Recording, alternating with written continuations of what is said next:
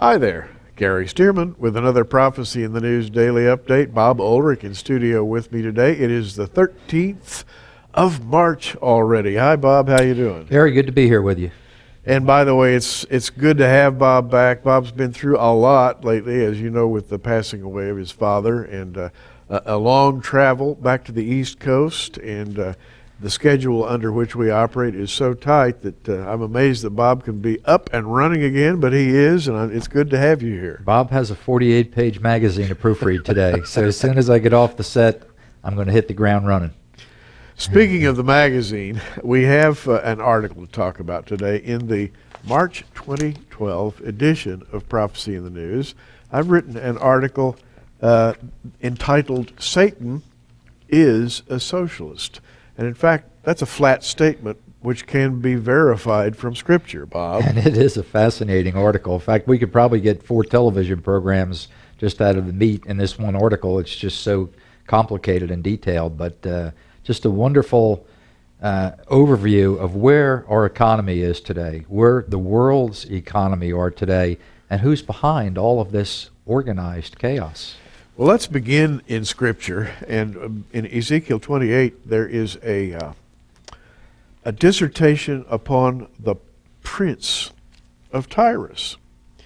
And in Ezekiel 28:2 it says, Son of man, say against the prince of Tyrus, Thus saith the Lord God, because thine heart is lifted up, and thou hast said, I am a God, I sit in the seat of God in the midst of the seas, yet thou art a man and not God, though thou set thine heart as the heart of God. And it goes on then. It establishes this prince of Tyre to be almost godlike in his majesty. Now, the Phoenician dynasties were world traders.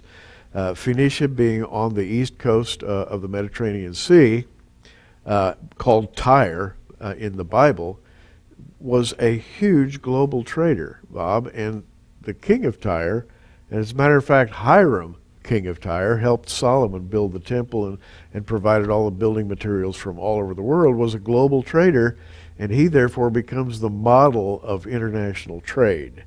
And later on, in Ezekiel 28, we have in verse 12 a statement that takes the prince of Tyre up to a new level.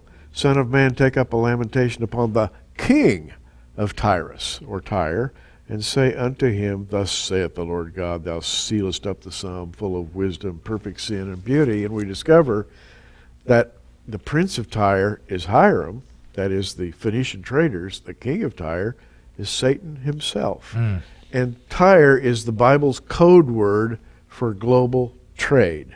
It's really interesting, and once you know that, it'll really clear up a lot of mysteries. Well, Gary, you're the only one that I know of that's ever written about this in any great length. Mystery Babylon, commercial Babylon, the king of Tyre, the prince of Tyre, the merchants of Tarshish. I mean, this is something you've probably been covering for a good 10 years. You know, I think maybe 15 is more like it. But for many years, we've written about what is called in today's parlance the law of the sea. It actually has a name, Bob. In Latin, it's called lex mercatoria, going all the way back to the Romans. After the Phoenicians fell, and after the Greeks sort of turned their power over to the Romans happily took up this global trade and took up where the king of Tyre had left off, and their ships went all over the world, literally, and wherever they came into port, they would trade, they would buy, and they would sell, and they used a system which they called in Latin credo, which means credit. And out of that system was born the idea of paper money. And so this idea of world trade, the ships of Tarshish, is really the founding idea that comes to a prophetic conclusion in Revelation, where we see the merchant ships of Mystery Babylon the Great at long last out there in the sea bemoaning the destruction of Mystery Babylon, because that's where they got all their money. Our world today really is consumed by the acquisition of wealth. It is. By the acquisition of possessions and things, and building a kingdom and building stability for the future and having that security. And of course, we know there really is no security in this world. In fact, the whole prophecy of the king of Tyre and the Satan is a socialist article really just kind of take us to a latter-day prophecy. And I think we find ourselves at that point in time today, don't we? We do. We find ourselves at the point where every country on earth is struggling with the question of wealth and how to handle wealth, with equality in wealth. How do the poor get their fair share? How do we tax the rich and get the money from the rich man down into the pockets of the poor man? How do we redistribute? What kind of a social system do we set up that will ultimately give every man a fair shake? And of course, that's the key word, fair. And the Bible speaks about this in huge volume because it talks about the global traders and the world trade and the world economy.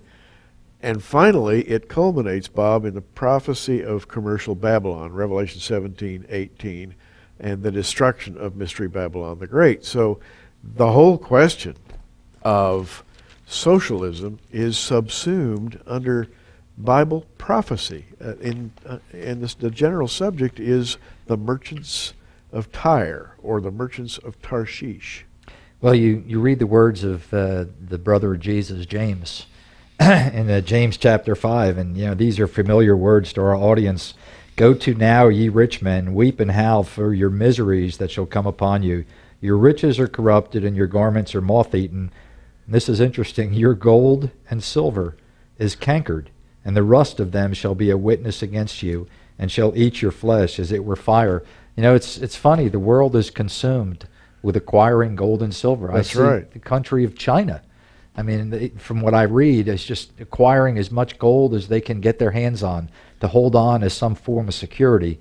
But yet James says that gold and silver won't do any good in the last days, will it? That's right, because the economy, although many people say that it's based upon gold, actually is a fiat economy. In other words, someone at the top can declare value, and if that someone has enough power, then gold essentially becomes worthless. It's what I say is worth something that is what counts. And of course, with the Antichrist, it's not gold, it's the mark of the beast. Didn't that happen back in the 1930s where it became illegal to actually own gold? That's right. With one rubber stamp, you could no longer own that gold and silver. And I always wondered if that would ever happen again. The Bible seems to say that it will, and the Antichrist is going to stand up with his mark of the beast, which basically is a system of trade that assures fairness to everybody. In other words, if you just take that mark, you'll get your fair share of the economy. I'm sure that will be his. And on the surface, can you blame people for wanting their fair share? You see the rich people, you see these professional athletes making $30 and $40 million a year, and you see the Wall Street bankers and financiers and just taking people to the cleaners at the expense of the poor. We see people all over the world starving to death. So you can't blame people for wanting their piece of the pie, can you? No, you can't. One more time, this is the March prophecy in the news. The article is called "Satan is a Socialist," and that may seem a little harsh, but it's the truth. I mean, and the Bible really bears it out. So I wish you'd read the whole article. And by the way, we'd love to hear your comments. You know our email address and our snail mail address for that matter, and we love to receive your comments. Gary, the April issue of our magazine and the people who watch every day are going to just love what Gary's written in the April publication. You've written an article, the cover article, is "The Antichrist a Muslim?" And you just seem to love stirring up trouble, don't you? And there's a lot of popular stuff being written today about Satan being a Muslim and the Mahdi coming out of the well. And I encouraged you, as I have a bad habit of doing, about taking this on as a challenge and looking at this from a biblical perspective. The April issue of the magazine is going to have that as the feature article. I've already read it, and it is fantastic. You need to subscribe to our publication today if you don't already. I've got 3 books here. This is one of the special offers in our magazine. It's the Mysteries of the Bible subscription package. $29.95. You get a 1-year subscription of the magazine.